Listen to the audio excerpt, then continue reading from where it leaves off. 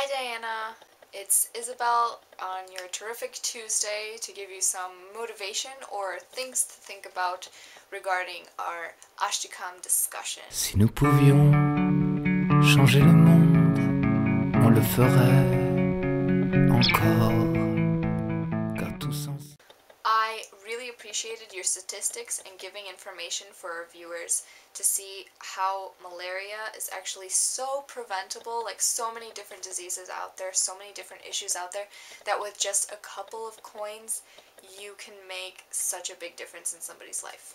I wanted to share with you how I went to the Green Festival over this weekend because I am a big green nerd about everything from social issues to green issues to just human rights and how the earth and humans interact with each other. Try different things made out of hemp milk, hemp butter. It was green, but it was still pretty good. It tasted like peanut butter, but more hempy. I tell you to try it. It's good. It's not gross. It's just, it sounds gross, but it's good. I then tried some organic cheeses, some vegetarian food, because I'm vegetarian, and I saw somebody make bread from pedaling a bike. I'm actually going to post the Thoughts from Places video on my other channel down below. I still have to make it, but I'm putting it down below so you can check it out on my original channel on BellaV92.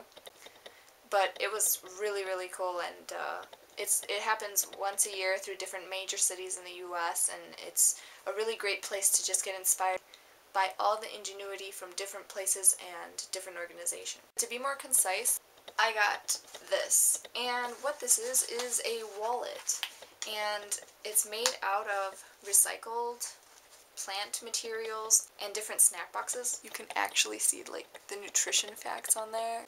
You might have noticed that on the back of your tag of a lot of your clothes, you'll see that things are made in China, made in India, made in Thailand, made in Bangladesh, made in Pakistan, made in every other country, but not really knowing where they're coming from.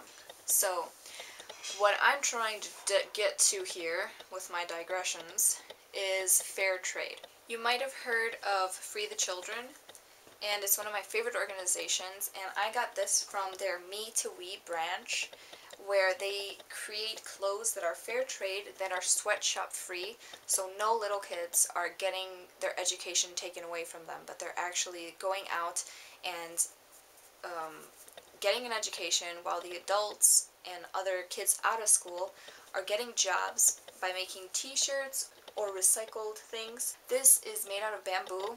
I don't know how they do it. It says, "Be the change," like from that quote by Gandhi, "Be the change you wish to see in the world."